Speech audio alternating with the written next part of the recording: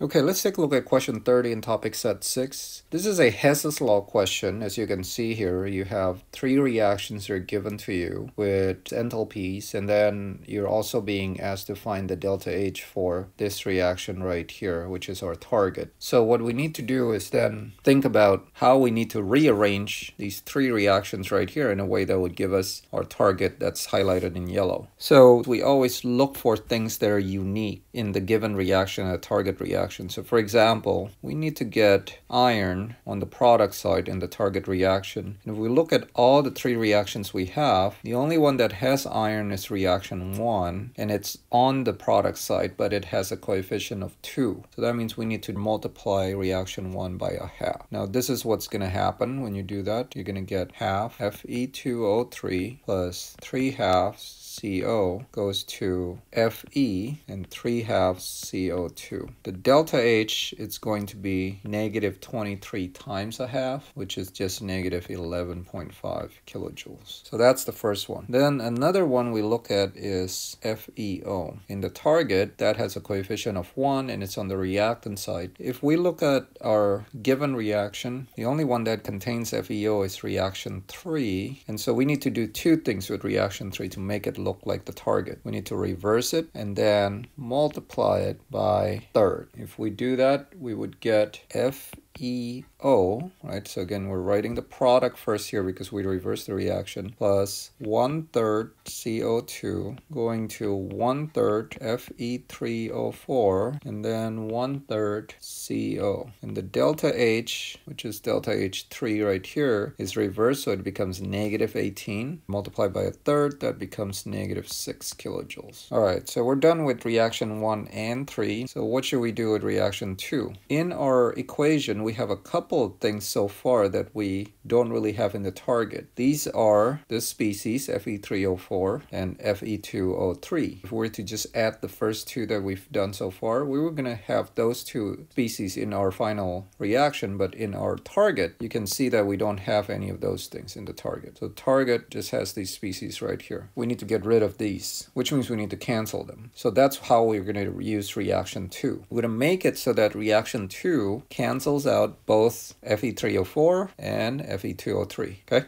To do that, that means we need to reverse reaction 2 because reaction 2 has Fe3O4, but it has it on the product side. So I need to cancel it out with Fe3O4 that's already on the product, so I need to reverse it and make it reactant. Fe2O3 is on the reactant. I need to cancel a reactant Fe2O3, so I need to flip that and make it to the product side. So I need to reverse reaction 2. Now that's not enough though, because then I also need to multiply it in such a way that it would cancel out exactly these two Fe2O3 and Fe3O4 species.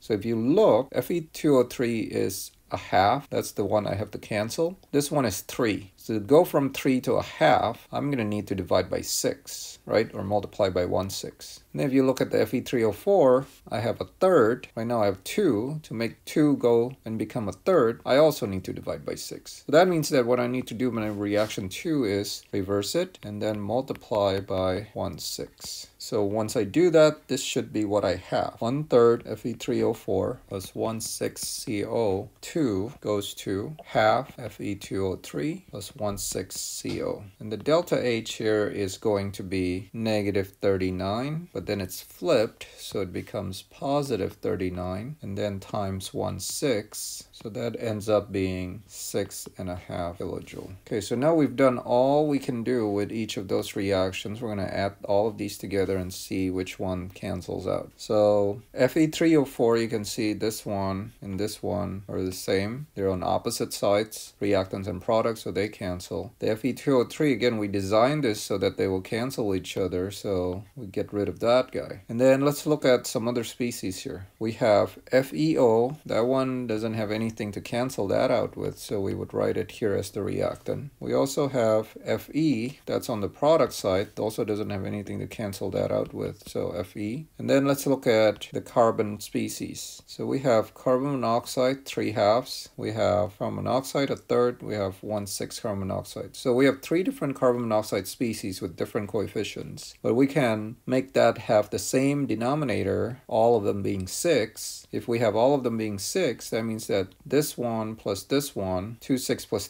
1 6 is 3 6. 3 6 is just the same as 1 half. So if you have 1 half and you have 3 halves on the other side, then you just end up being 1. CO on this side. And then if you look at the CO2, it's really the same case. You have 3 halves, 1/3, and 1/6, which also simplifies to 1 CO2. And of course, that's exactly the target reaction that's being asked for. So that means to get the delta H, we just need to add all the numbers that we have for the delta H of the reactions after we made those changes. And that would add up to -11 kilojoules.